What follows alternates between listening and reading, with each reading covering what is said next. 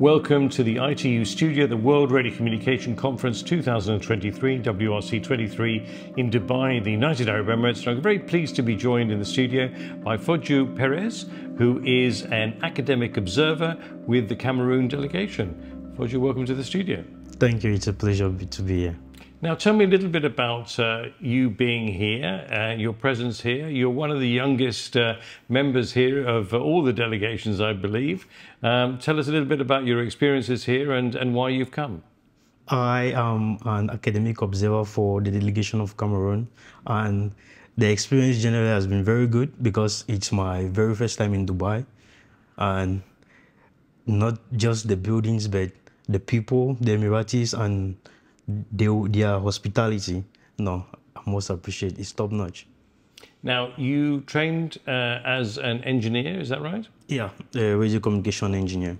Okay, and what made you decide to go into that field? Just the passion, and when I look around ITs and everything about communication, I just saw that with my research, at the long run, the base of communication, it's radio. So that just pushed me to go, because if we don't start with radio, the other parts wouldn't breathe. So I just had to start there.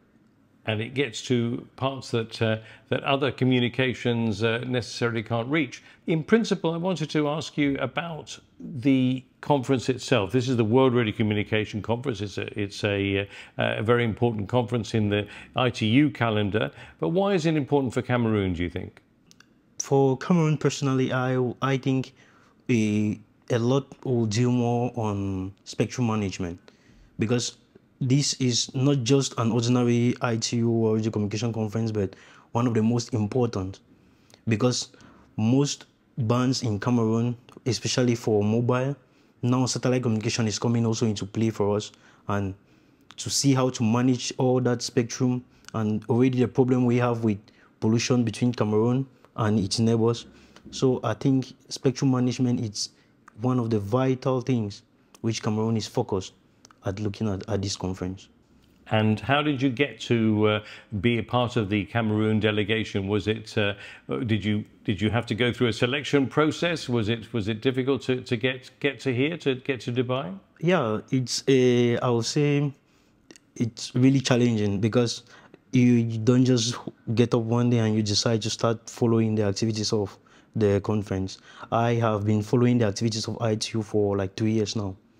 Been going through, attending meetings online before, and even before my focal point validated my travel, I was called for an interview at 7:30 in the morning, just on phone. Which was quite surprising, because I wasn't expecting it. Exactly, and it's an early time for a young person anyway, I think, at 7:30 a.m. So I think it's very competitive. I wanted to ask you, you're here as an academic observer. What do you think you will be taking back with you to Cameroon at the end of this? Not just the experience, but also getting to meet experts. Like the day this hall was mounted, before the Radio Communication Assembly started, I was here and I learned a few things from the experts who were installing everything here. Already that's a plus for me. Also creating networks with people who are senior to me in the field, it's already another good plus. And just the interactions, the whole general experience and the feeling is just good. And for me, in my radio communication career, I think it sets a very good base. Well, I'm sure it will. And thank you very much for joining us in the studio. And I'm sure we'll get to catch up with you at some stage in the not too distant future. It's my pleasure. Thanks very much indeed. Thank you. Thank you. And if you've enjoyed this interview, then do check out our other interviews on the ITU YouTube channel, as well as our podcasts on SoundCloud or wherever you get your podcasts from. And for further information, why don't you visit our website at www.itu.int. Thanks for tuning in.